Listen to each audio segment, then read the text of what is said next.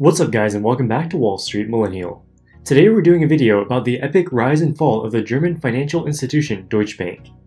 Headquartered in Frankfurt, Germany, Deutsche Bank was once one of the most prestigious investment and commercial banks in the world. In 2007, Deutsche Bank's stock reached a high of $126, giving it a market cap of $75 billion. As of 2021, the share price has fallen 90% to just $13 a share. During the same period, the S&P 500 has increased by 184%. The DAX index, which is the German equivalent of the Dow Jones Industrial Average, increased 110% in the same time. Needless to say, the last 15 years have been a disaster for anyone unfortunate enough to have invested in Deutsche Bank. In this video, we'll take a deep dive into what went wrong at Deutsche Bank and how such a mighty financial behemoth could fail so spectacularly. Deutsche Bank is one of the oldest banks still in operation today. It was founded in 1870 in the Kingdom of Prussia, which is now part of modern-day Germany. From its very founding, Deutsche Bank was an internationally oriented organization. Its founding mandate was to promote and facilitate trade relations between Prussia, other European countries, and overseas markets. They almost immediately started to expand globally with branches in Britain, Shanghai, and the Americas. By the early 1900s, they were financing major industrial projects, including the Northern Pacific Railroad in the US. In 1926, they entered the investment banking business, facilitating the merger between German car manufacturers Daimler and Benz. The Nazi rule of Germany represented a dark spot in Deutsche Bank's history. They helped the German government fund the Auschwitz concentration camp. After the war, they were eventually pressured into supporting a $5.3 billion compensation fund for the victims. In the post-war period, the bank grew rapidly through mergers and acquisitions. They hired former executives from Merrill Lynch to build out their capital markets operations, where they transact financial securities on behalf of hedge funds and other institutional clients.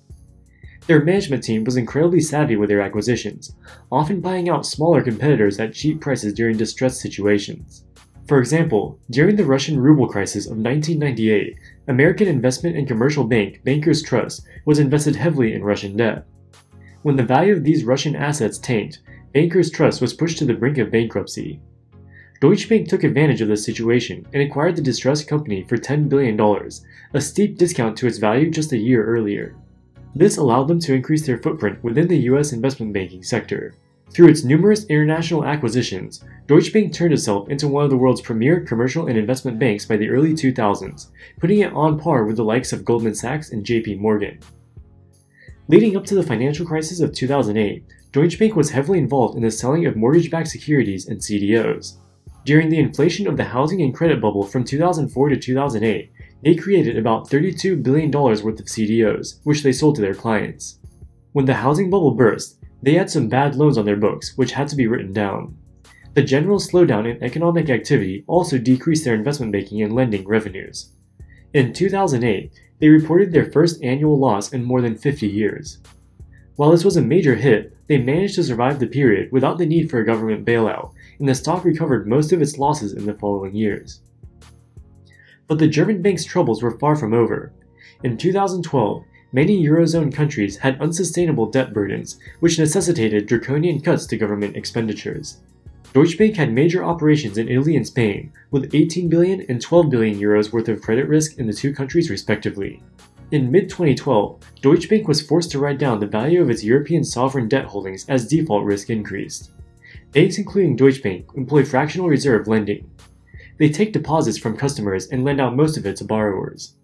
The amount of customer deposits that they keep in liquid assets is called the equity ratio. The European Banking Authority requires this equity ratio to be at least 12.5%. Deutsche Bank held European sovereign debt on their books, which they used to make their capital ratio requirements. As the value of this debt decreased, their equity ratio fell below the required level. To remedy the situation, the European Banking Authority required them to raise 1.2 billion euros of stock. While this diluted the common equity value, it allowed them to exit the European sovereign debt crisis in a strong financial position. While Deutsche Bank is an international financial institution, their revenue mix has been historically and still is dominated by Europe. As of 2013, Germany made up 36% of their revenue and 47% of their employees. The UK made up 15% of their revenue and 8% of the employees. The two countries combined make up the majority of both revenue and cost basis. As you can see from this graph, Both countries experienced economic stagnation over the past 10 years, with the GDP per capita staying roughly constant despite large year-to-year fluctuations. There was no single event responsible for the German bank's decline. Their fall from grace was a long, slow bleed caused by the economic stagnation in its key European markets. In 2014, the German economy entered a recession with exports plunging. The recession can largely be blamed on overly conservative fiscal policy. During the global financial crisis of 2008, Germany implemented economic stimulus plans resulting in a sovereign debt to GDP figure of 82% at the peak in 2010. In almost every year after this, they ran large budget surpluses and their debt to GDP ratio has reduced to just 60% as of 2019. It's generally considered a good thing to reduce public debt as it decreases interest expense and frees up capital for the private sector. However, German Chancellor Angela Merkel's myopic obsession with debt reduction is widely considered to be overly conservative. While she was successful in reducing the public debt burden, this only came at the price of a very high cost. To achieve budget surpluses, the government cut back on public infrastructure programs such as roads and bridges. If a public project can develop an economic return in excess of the government's interest rate, it is optimal to fund the project even if the government must borrow money to do this. Running a budget surplus also requires charging high taxes.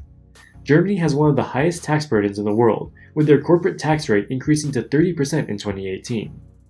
When corporations have high tax rates, they have less money left over to invest in new projects. The after-tax return of new investments also decreases. A project with a positive net present value at a low tax rate may have a negative net present value at a higher tax rate. These factors cause a widespread lack of investment in industrial capacity, causing output to stagnate. Furthermore, increasing competition from low-cost automakers in Asia and Latin America decrease the competitiveness of German exports. This is a major problem because Germany's economy is highly dependent on exports, which make up more than 40% of total output. The stagnation of the economy had devastating consequences both for Deutsche Bank's commercial and investment banking operations. The commercial bank makes money by originating loans to businesses and individuals. Businesses only need loans when they are investing in new large projects such as a new factory or research and development. With the German economy stagnating, demand for loans was very weak. The lack of loan demand translates to lower bond yields. Government bond yields are determined by a supply and demand relationship. You can think of it as a fixed amount of capital in the economy competing for investment opportunities. As loan demand decreases, there are less investment opportunities, and thus their prices get bid up. This translates to lower yields on all debt. The interest rate of the 10-year German government bond decreased from 4% in 2008 to negative 0.17% today. While some of this can be attributed to manipulation by the European Central Bank, most of it is the result of weak demand for loans in the economy. Low interest rates are a disaster for Deutsche Bank. Their commercial banking operations make money by providing loans. As interest rates go down, the net interest margin that they make on these loans also decreases. This puts pressure on their revenue and profitability. The stagnation in the economy also decreases the number of IPOs and M&A transactions. This puts pressure on Deutsche Bank's investment banking and capital markets operations. In 2015, Deutsche Bank shocked its investors by reporting a €6 billion loss, while analysts had been expecting a €1 billion profit. Part of the loss could be attributed to write-downs and legal settlements, including $2.5 billion of fines that they had to pay for their roles in a LIBOR manipulation scandal. However, it was clear that the profitability of their core businesses was declining. Newly appointed CEO John Cryan promised to implement a sweeping restructuring effort to bring the company back to profitability. One of his first initiatives was to lay off 23,000 employees, or roughly 25% of their global workforce. They also announced that they would suspend their dividend for 2015 and 2016. This was a significant move as they had paid a dividend every single year for the past 50 years, even including 2008 and 2009. The fact that they were cutting the dividend now indicated senior management knew that things were getting really bad. And things wouldn't get better anytime soon. They reported 3 consecutive years of net losses in 2015, 2016, and 2017. While they were able to eke out a net profit of €341 million in 2018, they swung back to a €5.2 billion loss in 2019. The cost cuts enacted by CEO John Cryan were a double-edged sword. While they were successful in reducing the bank's bloated cost base, they also resulted in sharp revenue declines. This is painfully apparent in their non-interest revenue, which consists of investment banking fees, trading commissions, and trading gains. In 2015, non-interest income was almost 18 billion euros. In 2019, it was almost cut in half to just 9.8 billion euros. This decline was so dramatic that Deutsche Bank continued to post net losses despite cutting billions from their cost base. Deutsche Bank's draconian job cuts made its investment banking and trading operations less competitive. With less bankers and traders, they had less expertise and weren't able to provide as good of a service to their clients. Their history of job cuts also made it difficult to recruit top talent. With the lack of job security, Deutsche Bank became less desirable of a place to work. This made it difficult for them to recruit high-ranking industry professionals. The brain drain at Deutsche Bank made it increasingly difficult for them to compete with the large American and British investment banks. John Klein's legacy as CEO of Deutsche Bank was a complete disaster, with the stock price declining more than 50% during his tenure. In April of 2018, the board of directors lost confidence in Klein and replaced him with Christian Sewing. Sewing was given the monumental task of bringing the bank back to profitability. Instead of trying to increase their competitive position, he instead decided that they should do even more cost cuts at the investment banking division. They considered a merger with fellow German bank Commerzbank, but after just a few months of negotiations, the deal was scrapped. Both banks decided the risks and costs involved in integrating the two massive companies would outweigh the potential benefits. With the potential merger talks abandoned, Sewing continued his predecessor's strategy of deep cost cuts in an attempt to improve profitability. He announced 18,000 job cuts, which amounted to 20% of the bank's remaining global workforce. These cuts included entire teams of equity traders in Europe, the US, and Asia.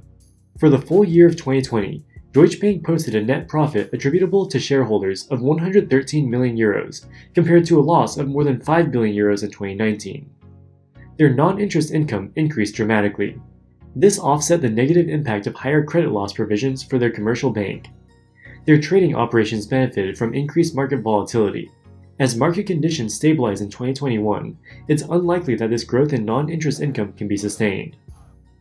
Its annual profit helped Deutsche Bank's stock more than double from its pandemic lows in March of 2020. Despite this rally, it is still down roughly 90% from its all-time highs. The bank's outlook is highly uncertain, but there are at least some glimmers of hope.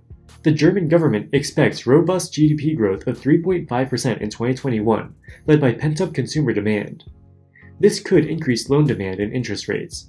However, Germany faces an aging population, which represents a long-term headwind for economic growth. Their investment banking operations still face a lack of competitiveness relative to their competitors. CEO Christian Sewing certainly has his work cut out for him. Alright guys, that wraps it up for this video. Do you think Deutsche Bank can make a comeback? Let us know what you think in the comments section below. As always, thank you so much for watching and we'll see you in the next one. Wall Street Millennial, signing out.